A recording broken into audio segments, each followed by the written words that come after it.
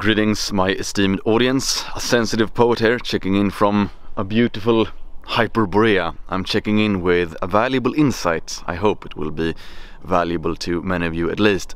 So as you see in the title of the video, how to stop worrying about the future. Now, perhaps many of you've already read Demigod Mentality, so this teaching will be familiar to you, but I will say it again, and that is that your thoughts shape reality. I can't stress this enough. I will repeat this many times because it is a very powerful insight that you will, the sooner you understand it, the better. So you've probably heard many wise men have said the following as well, and that is that your problems are often bigger in your mind than they actually are when you encounter them. And if you place your thoughts, if you believe that a problem will be bigger, it will become bigger as well.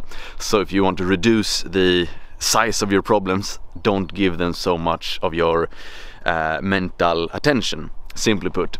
So another example from Demigod Mentality, I share in the book a little story from the military service. We had to rappel down a cliff. Very scary stuff indeed. Now, since we were all exhausted and it took time for each soldier to rappel down, we had some time to wait.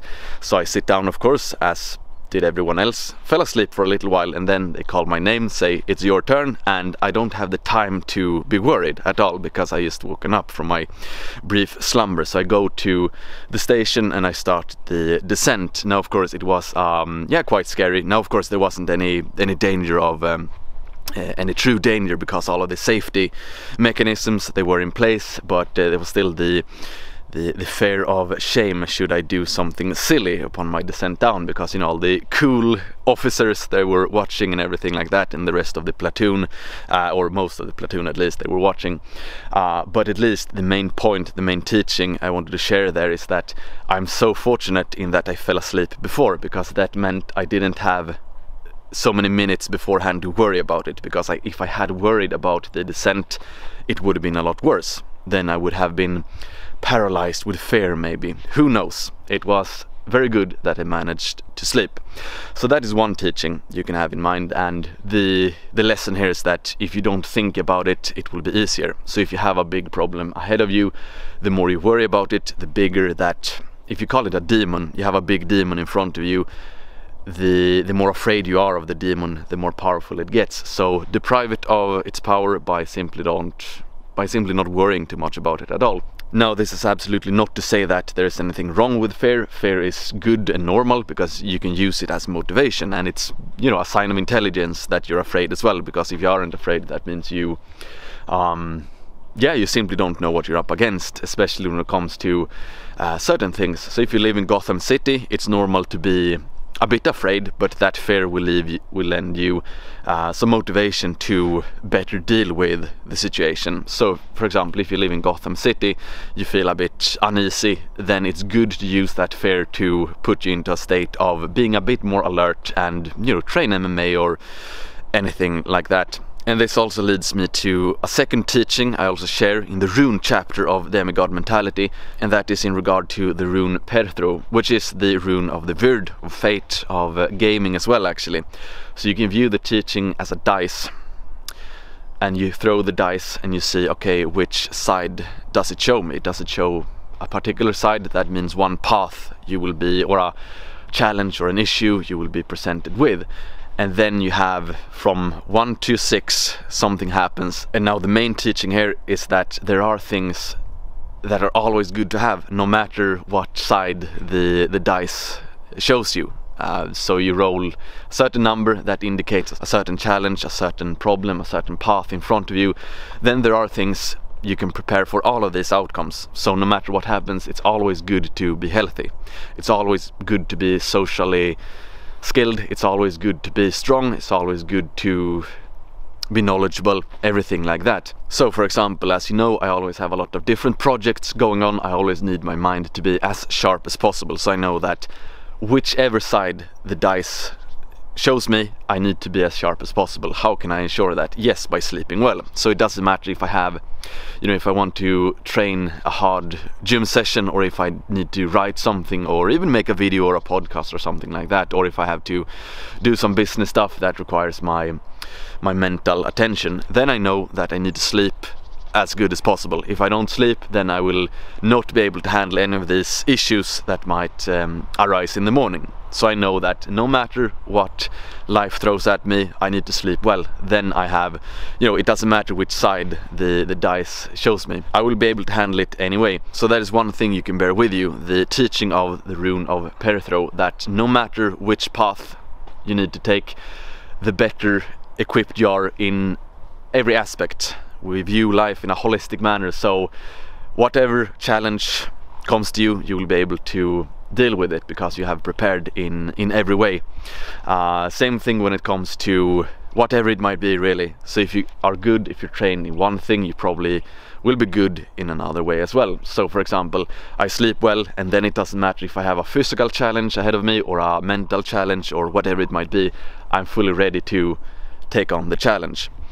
So anyway, long story short, do sleep, optimize your sleep. Now to respond then to the question in the title, how to stop worrying about the future.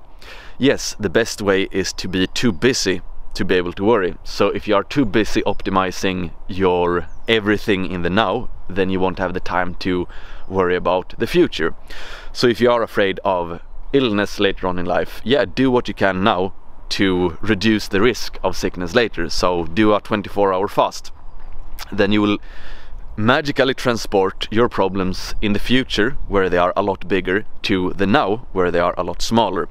So for example, I'm afraid of a lot of different things. I will admit to you, my dear supporters and subscribers and viewers, I'm afraid of a lot of things.